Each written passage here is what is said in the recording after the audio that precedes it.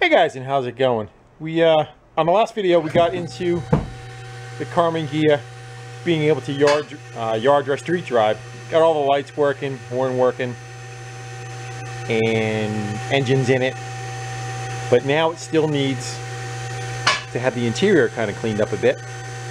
This car sat around, and in our area it's very popular for mice to get into all the little fabric-y kind of areas, and then this one is no different. It had the footprints all over it. You can kind of tell where mice are running around on it. And then on the inside of it, the headliner is suspect for having a very decent amount of nesting material up inside it. So I plan on taking the seats out of it, and maybe we'll put some tarps down and start pulling that headliner out of there and see what we get, because you need to get it so that it smells about as good as it looks. And the outside got cleaned up too. Guys are complaining about my dirty windows. Hey, little thing at a little at a time. So I'll get you set up with the camera, get the seats out of it, and we'll start getting the headliner down, see what kind of surprises are hanging out in there. Alright, I got some drop cloths down inside there, and seats out. I would think our best bet would probably be to try to figure out what holds this lip up. Maybe we get this to pull down, and then we can get into the side of the headliner. I'd like to peek on the inside of it just in case, but I have a feeling that thing is all trashed, that we're just going to end up slicing it out. I would say that is like, you know, mouse piss stains all through it. All right. Let's do a little sideways exploratory action and then go from there. Instead of pulling off this end, that's gonna be fun to get back in. Yeah. Let's see what we got for just a bunch of small screws. Yep. A little bunch of tiny little Phillips. Let's get those out of there. I guess that molding's off. Let's see if we can find an area to start with. We have to work in that with a blade or something.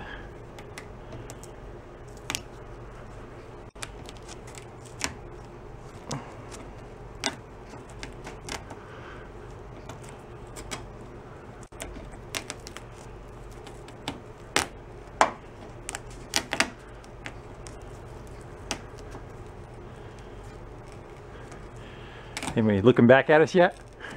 You gotta illuminate some eyeballs.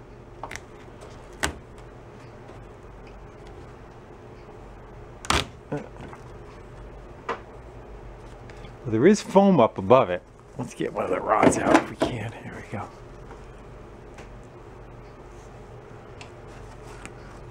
See if we can get a little more out of this corner opened up.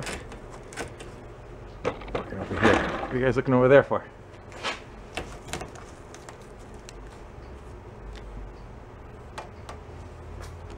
She's going to be pretty much done.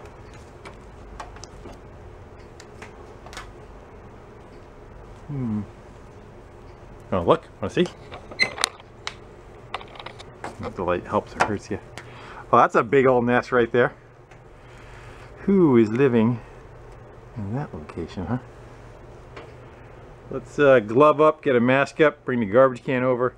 See if we can just kind of swath that thing right out of there. Yeah, it looks like it goes right through. Yeesh. Alright, you ready?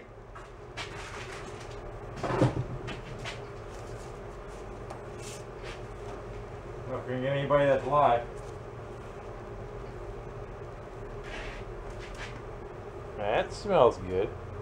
I wonder why the car had a distinct odor to it. I got something. I can feel him. He's napping.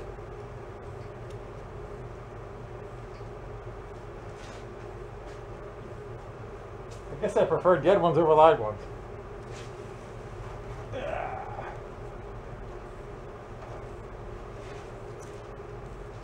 So, you know, I really don't think we're going to be saving that headliner. This ought to be nice and sweet.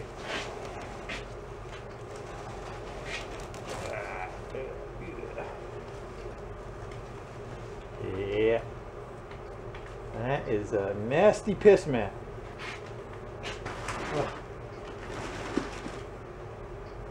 If you could smell it now. Let's go take a peek in a little closer now. We got that out of the way. Yeah, I'd say she's done. Want to see? I don't know if the light helps or hurts. That is what we got. I was hoping to kind of paint the roof. It's like the roof is always white on this car. And let's go. I'm going to take a razor blade, I think, and slice out the headliner and get that out of the way. And maybe kind of clean up inside there.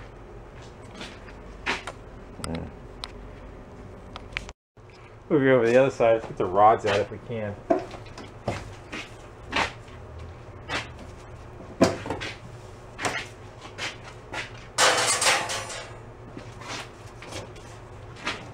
Here.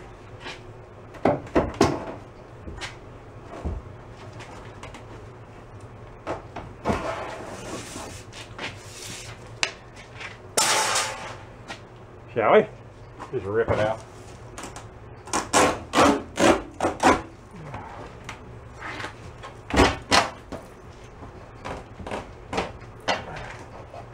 One more rod.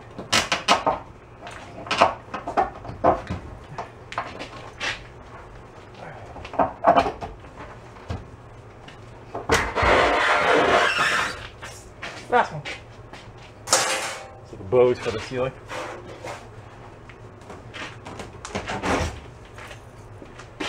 See if I can prop you up inside.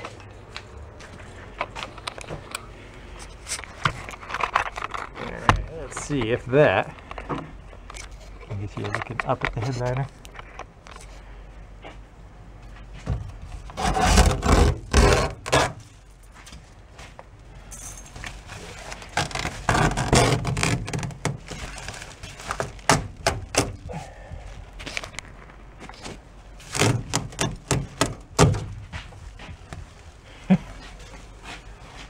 Not much of an area that wasn't piss stained. Yeah, it's pretty gross. I gotta go take a razor blade and slice off the rest of what is there. I think the back sections we could probably leave. Going down the pillars, the C-pillars, right there. And right there. I think they're just kind of glued on anyway.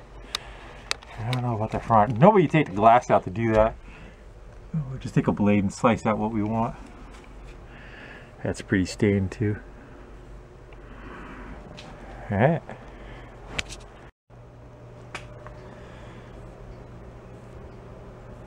Be glad it's not smell-o-vision, that's all I gotta say. And that's not hot out. So definitely had a colony up inside there. And I took a razor blade, ran around and sliced off all the bits and pieces. Now, they had to be getting up here somehow. So they must have been traveling through one of the tubes, or all of them, or who knows. And I don't really know a good way to kind of get down inside there. I'm going to shove a shop vac up into the corners, see if I can kind of draw out what I can. Maybe run a wire down in there, in the pillars, and see if we could snake anything out. And or probably just come back with an air gun and try blowing through and try to blow through those passages. It looks like they just sprayed that ceiling is more of like a, you guys can't see anything, can you? More like a sound deadener. That's not mold or anything that you're looking at. It's just like a spray on, probably to keep the roof from rattling, is my guess. Looks factory. Yeah, an air gun worked the best. I was able to come in from the bottom and shoot upwards through that passage. That shop vac didn't do anything. Came over this side, pulled the door card off the back. I got new ones on order to access the side on this one, and this one's got a 2x4 stuffed inside it. I would have a feeling that that was somebody's body work.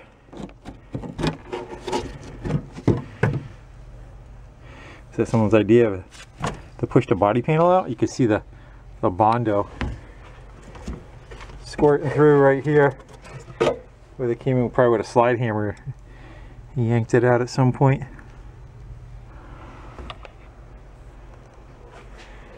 Alright, I'll get those front two done. Yeah, let's get that back package tray underlayment out of there. I'm sure it's holding smells too.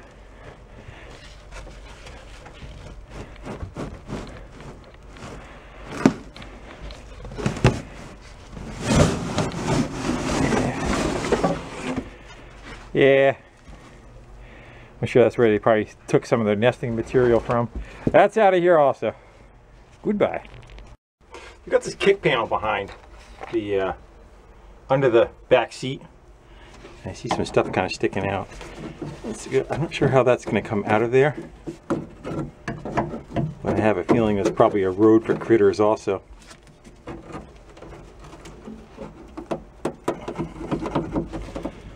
Looks like it's attached right here somewhere. Is that just glue?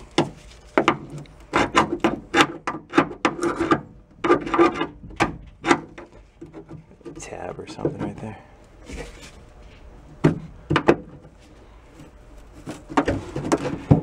There it goes. Is that a screw right there? No. Yes. Yeah, more nesting. Let's go pull that right out of there. There we go. Yeah. More crapola.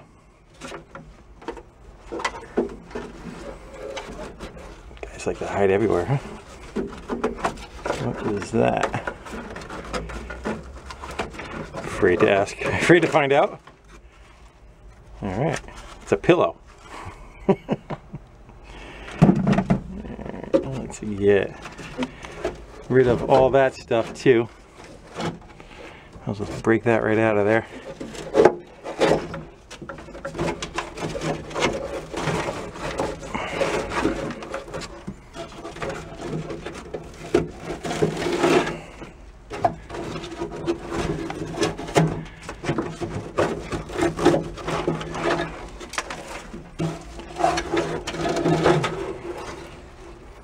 Sorry about the shaky cam. At least I don't see a bunch of rust. That's good. It's all pretty solid metal. I'm gonna go clean that out of there. Now that I got that garbage can out of here, it smells 100 times better. Definitely an improvement. I took the center console carpet out of the way. I was looking into the shifter emergency brake. Let's get some light. And the shifter's flopping in the breeze. Shifter again. The emergency brake is flopping in the breeze. And somebody egged out the back of the socket where the pin goes through. Not quite sure what's happening there. They didn't understand how it came apart or what, but somebody sure beat on that to submission. Looks like they tried taking a punch and punching the material up to give it more room. And when I was looking at it, the emergency brake was laying off to one side. It wasn't staying in the center of the car. So what I'm going to do, I'm just going to go fire up the welder, and we'll build some weld up in that back bracket behind there just to give that post something to lean against. These are your heat controls. This one goes to your heater boxes, opens and closes the heater boxes, and this one dedicates where it comes from, and I'll show you where they go. So from the engine, back behind there, the heater boxes come through and exit through there, and they would dump down into what's called the heater channels, which are going down each side of the car to the front. But you also have heat that gets redirected right out of these tubes, right there and there. And they have doors on them that open and close too, so that's what that other lever does. Opens and closes those, shuts them off. If they're closed, the heat would run through the heater channel, up, around, up through the dash and out. Show you the other side of those. See the hoses up in there with more linkage? So it could dump out there, and it also dumps out by your feet down on the heater channels also. But the defrosters were probably the worst because of the amount of travel that they have, amount of distance that they have to go through, up, around, through the vented, up. By the time you set it up, you barely get a trickle of heat coming up to help to defrost the windows. But where it's decent, if you can leave them open and closed, is right here. This will heat the car fairly good because it's only about a foot away from the heater boxes. 2 feet away from the heater boxes, and you will get heat pumping into the car. So if you hook this one up, you can turn the heat on and off going in. Again, we don't know, well, we pretty much know the condition of these on the inside of them, and bugs the same thing, they kind of fail.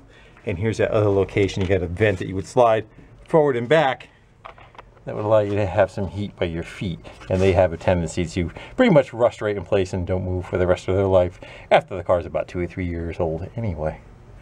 So now I'm gonna go get the welder, get fired up, and go fix that.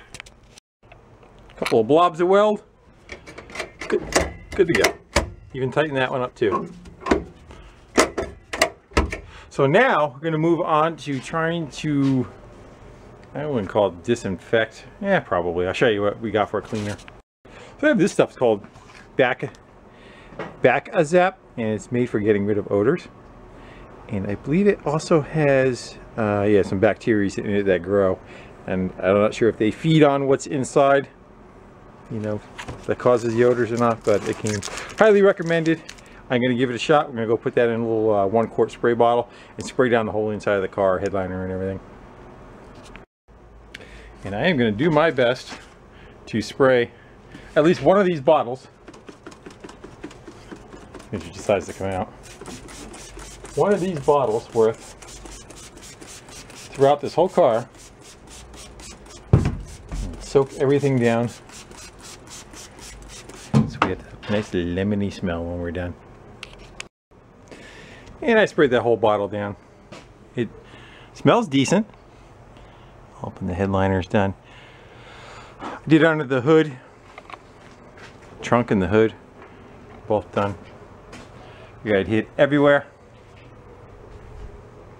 And it's a little rough on the lungs, I have to admit. But I'm going to let this sit. I'm going to do the whole engine bay all the way around. We're going to let it sit for about 24 hours. Again, I'm still waiting on some stuff. I got door panels coming in. But we'll just let this kind of dry out, and we'll come back in about a day or so. We'll revisit the car and see how it smells. See if we have to do any more. Then we'll figure out, start putting the interior back together. But, that'll only be for a second for you guys, but I'm going to take a break for about a day. Hey guys, it's like 2 days later now, and that stuff seemed to work fairly well. The garage and the car kind of smell like a hospital room. I wouldn't say it's actually a pleasant smell, but I would say it's much better smell than the mouse piss smell that was in here. So I grabbed a quart of black satin oil-based paint, and I think I want to go and paint all that lower section all down in through there. Not so much the roof. The roof, again, they sprayed some kind of I wouldn't say insulator, but probably just to keep the tinny sound out of the roof and dampen some of the noise. So that stuff's not going to come off. It's, you know, it's on there, and we're going to cover that with some kind of headliner. But the areas that are still going to be exposed, like normally the headliner covers all this, you don't see it, but I'm not going to do that, so I wanted to clean this stuff up. So I'm going to come by probably with a piece like 120 or 80, and I'm just going to scuff all this up, knock off all the loose stuff, and probably unscrew those windows, and we'll get the rest of that headliner off of there. Give her a wipe down, and we're going to go brush on some satin paint. I'm probably not going to be able to show all that, because it's just kind of tight in the car to go do that, but this is all the stuff I want to take care of. Well, again, what was left of that fabric out, I took the window out of the other side, and hopefully this one comes out too. We got the hinge undone.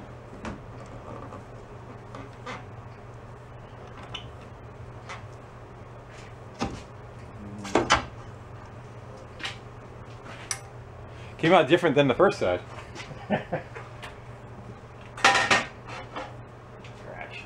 Now I can get back in here, get there with a razor blade, cut that material out, and help me get in there to paint.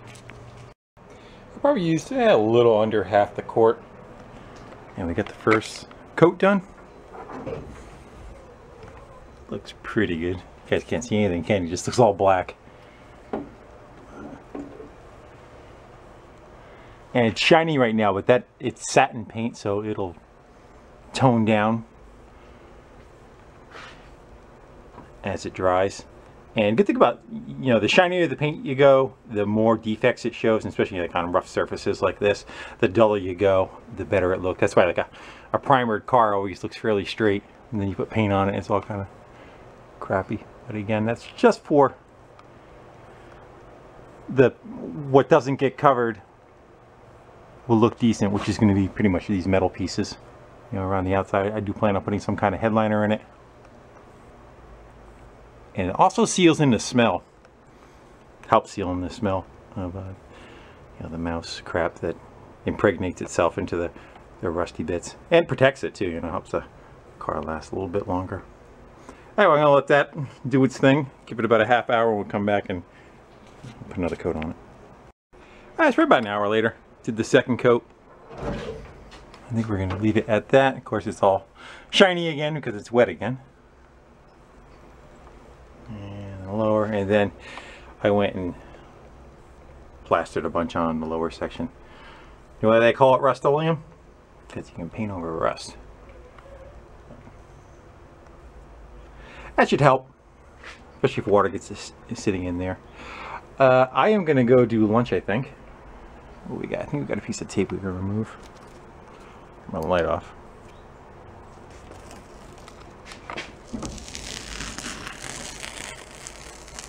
There's a piece of trim that goes up there. I wanted to make sure the outside of the car where the white shows didn't get any damage. Okay, so it's a couple hours later, and again, that's oil-based paint. That is going to take a while to dry. I've been waiting on, I got new door panels all the way around. I ordered them about 10 days ago, and I haven't even received a shipping notice on them yet.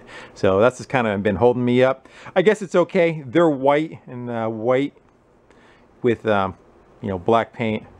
Probably be best to let that stuff cure up so I don't get a bunch of markings on them anyway. So this is gonna sit for a few days. We've got some other things to get into. Going shopping again. Something coming home.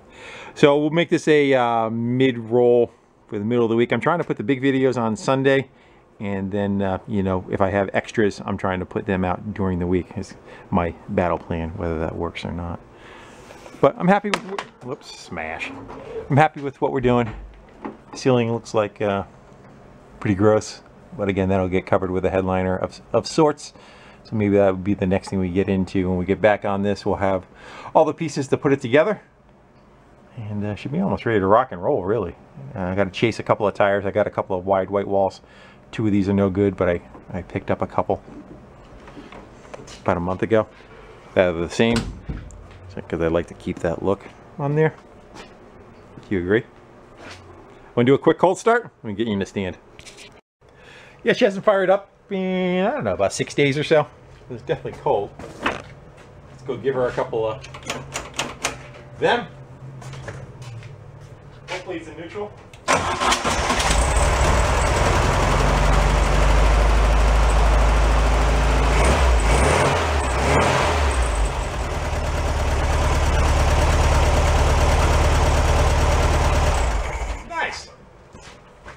Alright guys, with that I'm going to go sign off. I want to thank you all for kind of hanging out in the garage with me, doing a little bit of wrenching, and we'll get back on this one soon.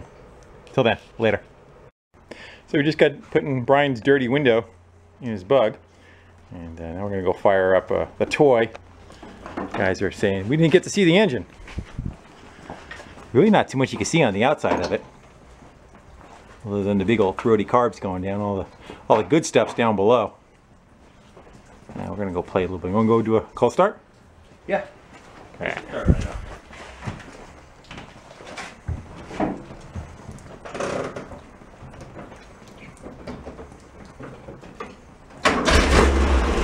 Oh yeah. Thing starts good.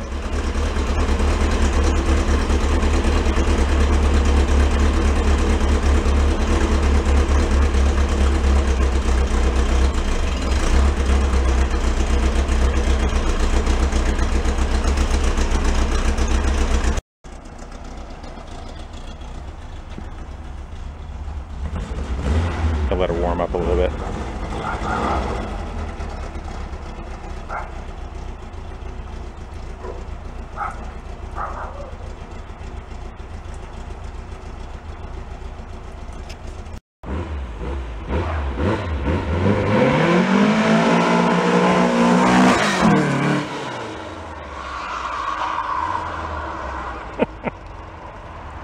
kids.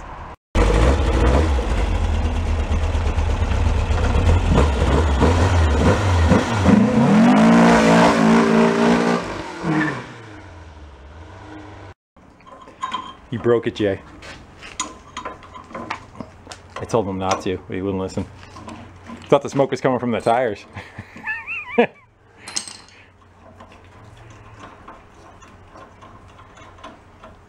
You know, there's a guy on the internet that does that with a screwdriver in 10 seconds. Yeah, I'm not that guy.